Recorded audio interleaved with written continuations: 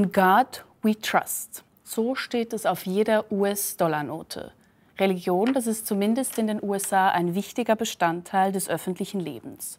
So füllten auch mein heutiger Gast riesige Hallen mit ihren Predigten. Die lutherische Pfarrerin Nadia Bolz-Weber ist in den USA längst ein Star, obwohl oder genau weil sie eine sexuelle Reformation der Kirche fordert. Guten Morgen, Frau Bolz-Weber, herzlich willkommen. Good morning. Frau Bolz-Weber, ich habe es gerade eben gesagt, Sie sind in den USA ein großer Star. Superstar. That might be a little exaggerated. Aber was macht Sie überhaupt so berühmt? Hier ist es nicht so bekannt, dass Pfarrerinnen so bekannt sind. I think maybe it's I try to articulate things that are true that seem to go unspoken otherwise, and I really try to be honest about myself. So if I'm going to explore something, I'm going to do it by looking inward and trying to figure out maybe a difficult truth about myself and illustrating things that way rather than speaking down to people as an expert. Ja. Teil Ihrer Berühmtheit hat aber sicher auch mit Ihrem Äußeren zu tun. Sie haben viele Tattoos. Ist das sowas wie ein unique selling point für Sie? Maybe initially it gets people attention, but I've written 4 books and 3 New York Times bestsellers, and they're translated into 8 languages. Yeah, and that doesn't happen just because you have tattoos. So I think that that it certainly gets people's attention to begin with, but I don't think it's ever enough to hold somebody's attention. Ich möchte gerne über 2 dieser Tattoos sprechen. Sie haben hier am Handgelenk eines, das heißt Sinner and Saints. Können Sie darüber erklären, was es zu bedeuten hat? Was von Ihnen ist Heilige, was ist Sünderin? So, yeah, it says simul justus et peccator, so it's Latin. Yeah. And it was this idea of Martin Luther's that we're all simultaneously, at the same time, sinner and saint, like 100% of both. Whereas some theologies would have people be these horrible, deranged creatures, you know, who are just all bad. Yeah. Or there's some kind of philosophy and theology that says, oh no, human beings are godlike and all of the good is within us and we can be completely sanctified. And neither of those things feel like accurate descriptions of actual human beings. And so to me, I think saying that we're always a combination of both all the time, it just feels more accurate and ultimately to me actually more hopeful as well than one of the extremes being sold to us as the whole truth. Wo sehen Sie selber für sich das, dass Sie eine Sünderin und eine Heilige sind? Well, I guess I've seen like the way that it feels as if God has managed to get like beautiful redemptive things done through me despite the fact that like I'm cynical and I can have horrible attitude and I'm very judgmental. Like there are these things about, I'm an alcoholic, I'm a recovering alcoholic. And so there are parts of me that will always have rough edges to them. Yeah. And yet I still get to participate in beautiful things in the world. So to me, that's like one aspect that my failings or my mistakes are never the final word to me. Sie haben auch noch Maria Magdalena tätowiert. Hat das auch damit etwas zu tun? Well, Mary Magdalene I got when I was in seminary as like a way of reminding myself that I was called to be a preacher despite, maybe not despite any of my failings, but maybe because of my failings. And Mary Magdalene was the first witness to the resurrection, and she was the first preacher. I mean, without her witness, there is no Christianity. And that she was chosen. And while history makes us believe that she was a prostitute, actually the text does not bear that out. That's not actually true. It's a conflation of different characters. But she did have demons cast out of her. So she did have things she struggled with that she ended up becoming healed from as a result of her encounter with Christ. And I related to that. So yeah, she's an important figure to me. In Interviews verwenden Sie ja auch eine sehr direkte Sprache immer wieder. Ich habe sogar gelesen, dass Sie zu Gott beten, er möge Sie doch ein weniger großes Arschloch machen. Meinen Sie das ernst oder ist das Provokation? Wie muss man das verstehen? No, I mean that 100%.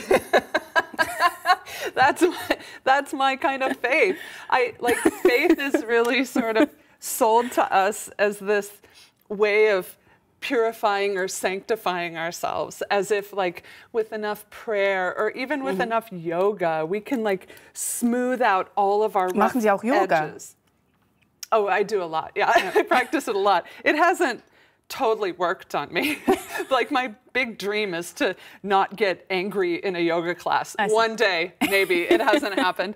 But so much spirituality is sold to us as a way of smoothing ourselves out, all the rough edges, making ourselves pure, as if with enough of those practices, you know, we can sanctify ourselves. But I think that the rough edges, the jagged edges of our humanity are what create enough texture on us that we can connect to God and to one another. It's not through these pure things, through these smooth things about us. It's through the rough things. I never feel connected to somebody until they tell me horrible things about themselves. Do you know what I mean? Then Da I können feel Sie like, Verbindungen schaffen. Ja. Yeah. Exactly. And I feel that way with God as well. That I don't have to sort of present the shiniest, most acceptable parts of me. Those things are just fine in a way without spiritual help. But I need help with the rough parts of me. So, and I believe in grace so much that I never am ashamed of admitting why I need it. Sie sprechen hier etwas Wichtiges an, weil Sie haben ja auch ein sehr bewegtes Leben. Sie waren, Sie haben es schon gesagt, Alkoholikerin. Sie haben sogar abgetrieben. Das haben Sie noch nicht so lange öffentlich auch mitgeteilt. Sie sind aber eine weibliche Pfarrerin. Für viele Christen ist das ein Problem, diese Kombination. Welche Rolle spielen für Sie Kritiker? My critics play almost no role at all for me. And the reason is that people who are drawn to the type of Christianity that really centers controlling people's bodies, controlling their sexuality, controlling their beliefs, putting people in this very stern sort of metal box, and that's what Christianity is, they have so many pastors for them. There are so many books for them. There's so many speakers at conferences that are just for them. They don't need me. Like, I'm not for them. And so I'm called to the people for whom that kind of Christianity is not compelling at all. Because a lot of people are drawn to the beautiful aspects of Christian thought and practice. They're drawn to the gift of it, but they're really put off by the wrapping that it's in. And I think so much of Christianity has confused the wrapping and the gift. Aber wer sind denn insgesamt jetzt aus Erfahrung rausgesprochen Ihre Leser der Bücher, die Sie schreiben? Weil, soweit ich weiß, werden sie in christlichen Buchläden nicht verkauft. No, Christian bookstores would never carry my books. But you find them in Barnes & Noble, like regular bookstores, right? So from what I can tell, the people who are drawn to these books are people who are sort of unsatisfied by that type of shaming legalistic Christianity, but are still compelled by Jesus. And so I spend most of my life traveling around speaking at events, and people tell me their stories, and they tell me, hey, I was raised in a church and now I'm not a part of it. And usually it's because, you know, their mother divorced their abusive father and the church wouldn't let her take communion anymore. Or they're gay and they were told you have to choose between your sexuality and your spirituality, or things like this. Nobody's ever said to me, well, I was raised Christian, but I left the church because I just feel like Jesus didn't have much to offer. That's never the issue. So I think people are sometimes secretly really love Jesus, but can't stand churches that bear his name. And I think a lot of times that's who my audience is. Sie haben Anfang des Jahres oder vor einigen Monaten für viel Wirbel gesorgt, weil Sie Frauen aufforderten, ihre Purity Rings, also sowas wie Keuschheitsbezeugungen, einzusenden. Und Sie wollten das zu einem Kunstwerk machen. Was haben Sie da genau gemacht und was geht es genau?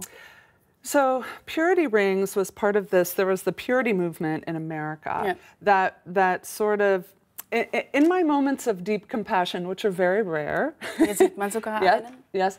In my moments of compassion, I know that the reason this movement started was as a result of the AIDS crisis.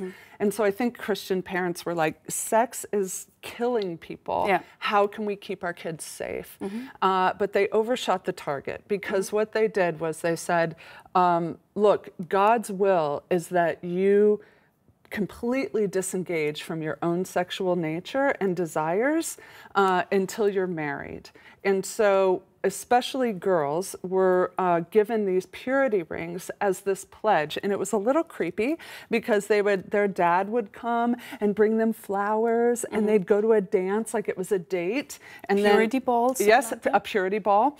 And then their dad would put this ring on their finger, and the girl at 11 or 12 years old. Ja, also die wissen noch gar nicht, worum es geht eigentlich. Before they even know what sex is or what they want or even who they are, they're pledging to their God and their church and their dad that they won't have sex until a different man puts another ring on her finger when she gets married. Und dann löst quasi dieser Ehemann den Vater ab. That's right. That's right. So then, so you're giving your sexuality to one man until you give it to another man, and it never belongs to you. And I've met so many young women who, of course, went along with this, but then later in life, it was sort of crippling to them. They found themselves not being able to connect to what their own desires were, who they were as a sexual being, and like they're trying to connect frayed wires. And it was really damaging to a lot of women. And so I had this dream of, I wanted women to mail in their purity rings, and I would melt them into a sculpture of a vagina. And because there's this verse in the Bible that talks about beating our swords into plowshares and our spears into pruning hooks. So it's this biblical concept of saying, we're going to take something that harmed us and we're going to repurpose it into something that heals us. And so I did this, and it was a piece that was designed by the woman who makes all of my jewelry. Her name's Nancy Anderson, and she has a company called Sweet Bird Studio. She makes most of my jewelry. And she had melted the purity rings down to a sculpture of a vagina, and then I gave it on stage at a conference, the Makers Conference, which is a feminist group. I gave it to Gloria Steinem as a gift. Yes. Yes. Ich finde das sehr spannend. Es ist ja aber trotzdem eigentlich so, Sie beschreiben da, wie die Frauen auch gelitten haben unter diesen Ringen, aber trotzdem ist es doch so, dass es ziemlich verbreitet ist. Wir haben auch im Internet diverse Bilder und Angebote gefunden von diesen Purity Rings. Yeah, it is. It's still going on. And my hope is that the girls who are being conned into this when they're so young will find their way to themselves and their own bodies and their own sexuality eventually, despite the fact that the church has sought to shut all of that down. Wie waren denn insgesamt die Reaktionen auf diese Aktion? Well, the women who mailed them in sent me incredible notes with the rings. Things like, please melt this down, it only caused me misery. There were all of these letters that told me about being sexually assaulted by men in their own churches, and that they felt like they were these soiled, damaged people because of something someone else did to them. I mean, they were wrenching, these letters. And so yes, there was a lot of critique. People lost their minds. The conservative Christians hated this. They thought it was idolatry. But wegen dem goldenen Kalb, das da quasi right. So, but I'm unbothered because my work is not for them. It's for these women. Ich sehe das absolut und ich verstehe das Anliegen. Man könnte aber trotzdem sagen, Für diese Leute ist es sehr wichtig, man kann es respektieren und das, was sie machen, könnte man so verstehen, als würden sie sich darüber lustig machen. Perhaps, but I think that's a risk I'm willing to take if it offers freedom to people who feel like they're in bondage. If their captors feel mocked, I'm unbothered by it. I'm more concerned with the freedom it offers. Man muss natürlich diese Bewegung eben auch auf dem Hintergrund der Landschaft, der religiösen Landschaft der USA sehen. Es gibt auch viele fundamentalistische christliche Gruppierungen.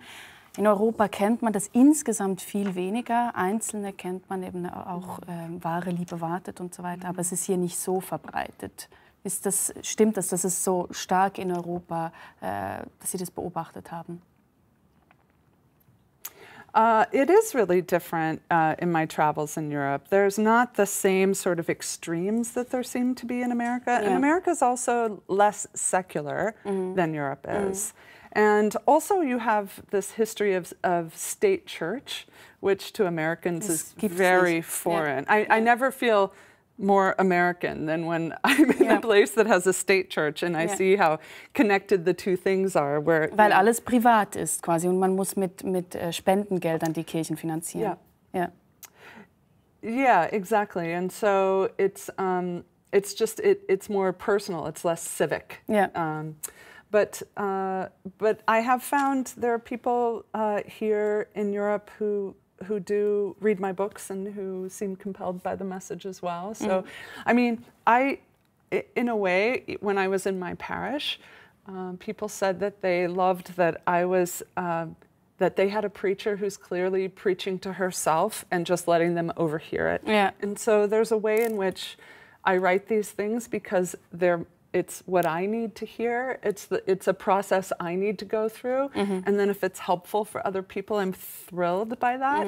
And if other people react negatively to that, it has nothing to do with me. It has to do with them. So. Das heißt, Sie haben diese Gemeinde, die ja auch House of All Sinners and Saints heißt, eher für sich als für die anderen gegründet.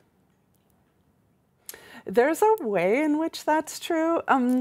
I created it out of what I desired to exist in the world. In order to be the leader of that church, in that situation, it had to be for them. If it was truly only for me, I would still be there. I left in July because I didn't want it to have founder syndrome. So I started planning my departure the first year of the church 10 years ago. Darüber reden wir gerne danach noch weiter. Yes, yeah, good. Kommen wir vielleicht noch zu Ihrem Buch. Sie haben kürzlich dieses Shameless geschrieben und da fordern Sie eben eine sexuelle Reformation. Und Sie schreiben, dass die Kirche die Sexualität kontrolliere und sie eine Konkurrenz eben zur Religion darstelle. Da frage ich mich erstmal, von welcher Kirche reden Sie und inwiefern Konkurrenz? Well, that all came about because, like, I'm ordained in the Lutheran Church, Evangelical Lutheran Church in America, which in America is a fairly liberal denomination. But I had to sign something when I was ordained that said I'd be faithful in marriage or celibate in singleness, which I didn't think about much, I'm ashamed to say, because I was married and it didn't matter. But then I was divorced, and I experienced a profound difference.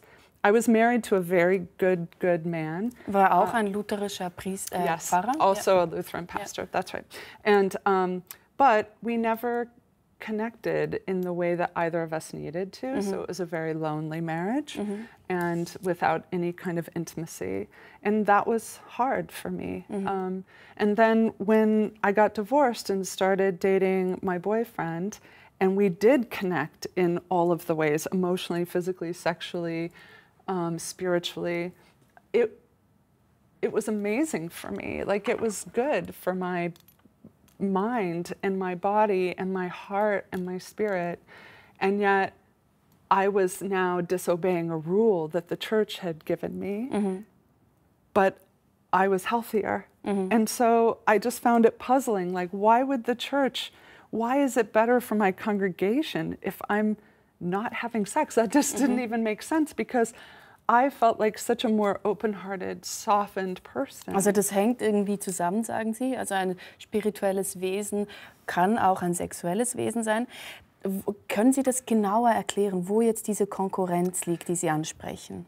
Well, okay, so what happened was this was all going on, and I was together with Eric for a couple of weeks, and then I had to go. Das ist Ihr Freund. My boyfriend. Yeah. So then I had to support the UK edition and the German edition of my last book. So I was on tour for 3.5 weeks after us only being together a couple of weeks, and this was all swirling in my mind, and he's not Christian, and I Skyped with him, and I said, why do you think the church has tried to control sex for so long? And without skipping a beat, he said, I always assumed that the church saw sex as its competition. And I was like, oh, I'm writing a book. Like that was the moment. Oh, I was supposed to be writing a different book. And I was like, oh, I'm gonna write. And it was me puzzling that out. Like I knew it was true, but I had to discover in a 1.5 years, 2 years of writing how it was true.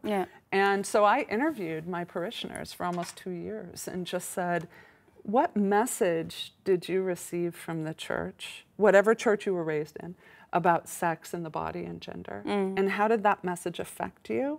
And how have you navigated your adult life? And so that book is the result of those conversations. Und war das kein Problem für die Gemeinde, dass Sie so intime Fragen, dass Sie Ihnen so intime Fragen gestellt haben? Yeah. Well, first of all, I was shocked how many people were immediately willing to have that conversation with me. Like they were waiting to be asked almost. And but then I felt like they just poured out. They were able to make this connection between the message the church gave them and a lot of harm they had experienced. And so the premise of the book is that if the teachings of the church are harming people, we should rethink the teachings. So we should never be more loyal to an idea or a doctrine or an interpretation of a Bible verse than we are to people. So that's the case I'm making in the book. Aber was ist denn so gefährlich an der Sexualität, dass sie von der Kirche als so, ja, quasi so nur mit Handschuhen berührt wird? Well, I think a lot of it has to do with a fear of women, actually. I think misogyny is the root of a lot of the sexual teachings in the church, that I think women have been perceived as a sort of threat to male power, and one of the ways that men can sort of maintain their dominance in society is by controlling the bodies and the sexuality of women. This is just human history. That's not like opinion. I think we kind of see it in human history. But another reason is because there is something transcendent about human sexuality. There's mystery in it. And so I think that it allows, both with sex and religion, I think we're seeking some kind of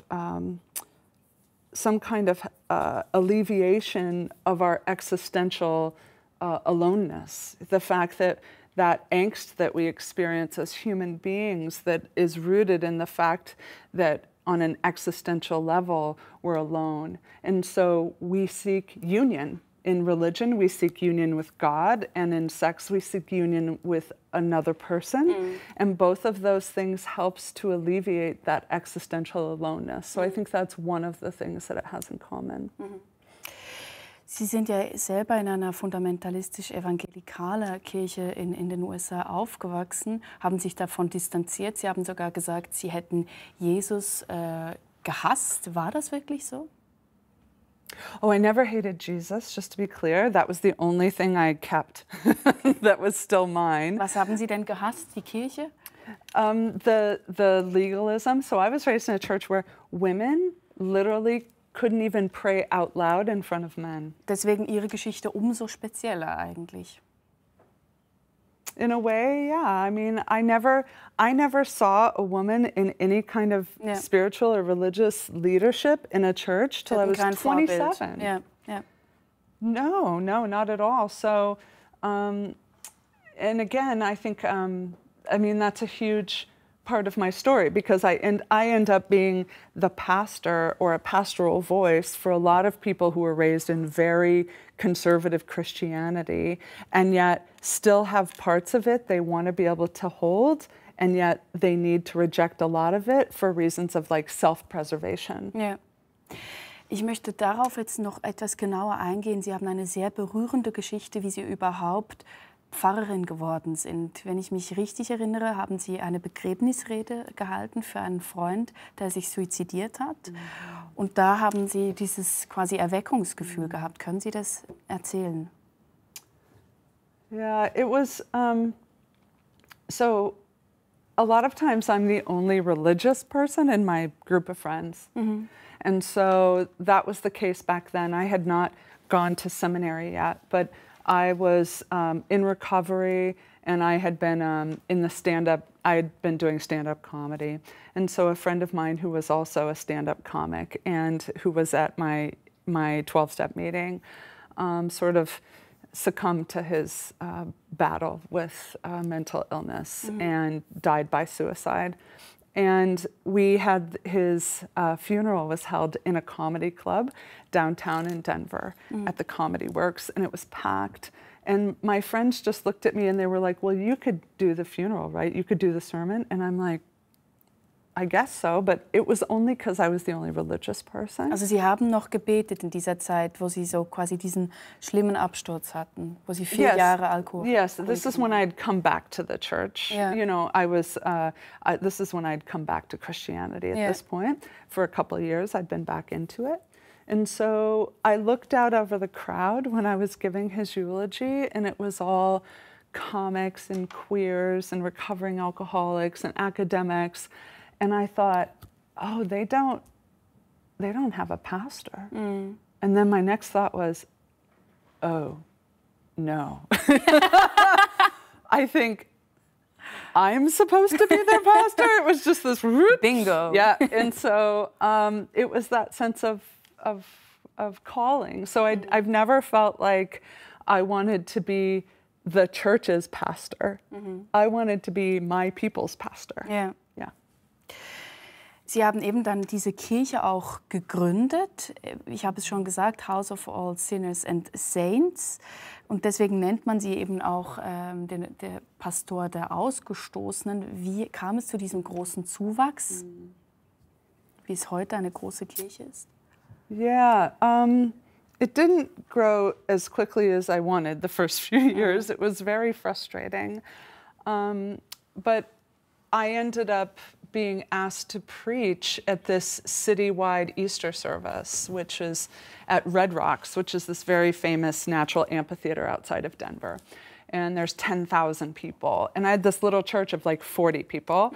And then the paper in my town, the Denver Post, ran this front page story about me on Easter weekend and about why is this woman the preacher at Red Rocks.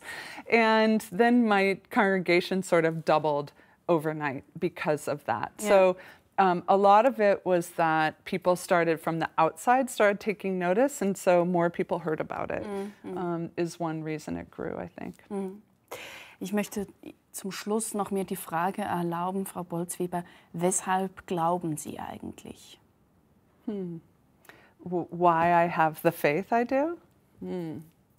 Well, my friend Frank Schaeffer, his Francis Schaeffer's son, who is a famous evangelical, he had a difficult sort of upbringing with the church, and yet he's still Christian. And in an interview once, he said something that will always make me hate him because I wish I'd said it, which was somebody said, but you're still part of this. You're still part of Christianity, right? And he goes, I am.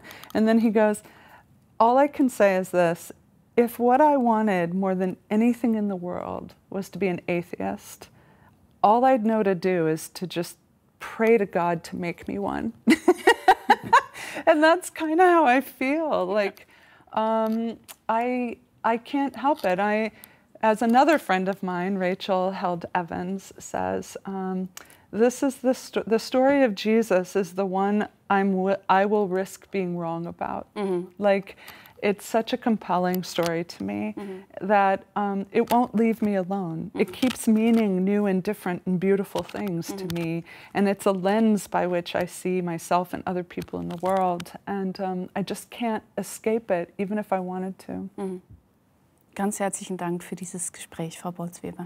Yeah, thank you. It's been fun. Thanks.